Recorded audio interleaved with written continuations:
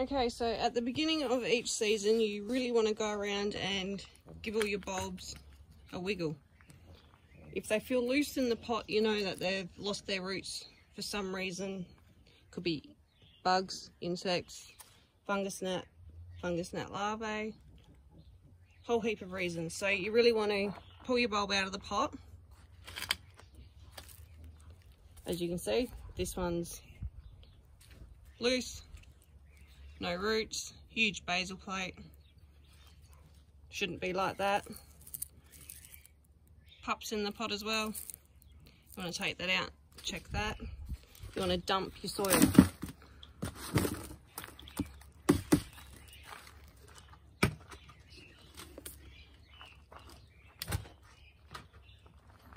You then need to work out what is wrong, the damage to your bulb, and what you need to do. So here you can actually see that there is rot. Rot has a very distinctive smell. It's a pungent smell. It's not overpowering, but it's a very sickening, sweet, fermenting smell. It's disgusting. And this is what you can see here.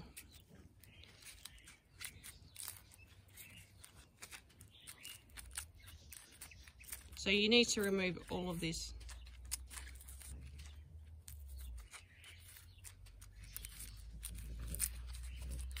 Really should have brought my knife with me to do this, but I haven't. So you want to remove all of this stuff. As you can see, I have also changed gloves.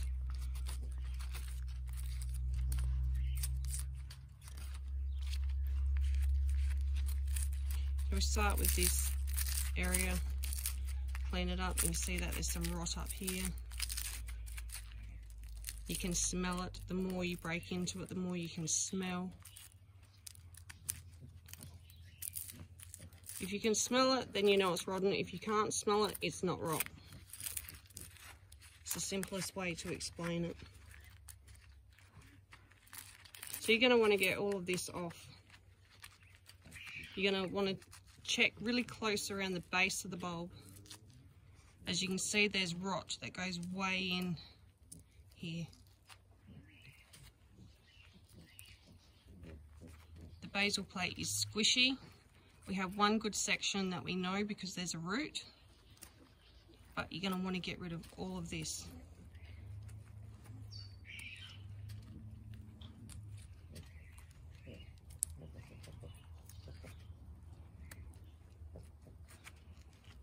See if we can see anything.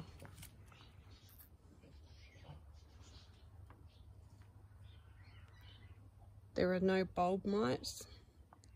There are no gnat larvae. Gnat larvae look like transparent worms.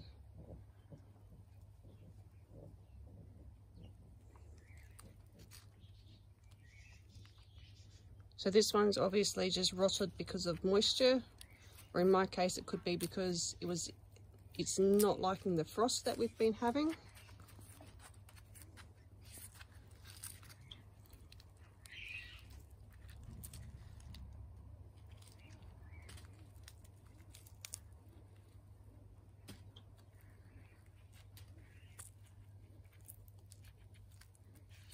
So you can see this one here is very bad.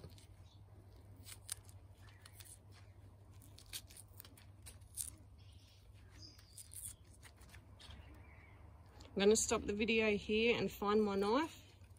I will make another video to go with this one, and I'll be back.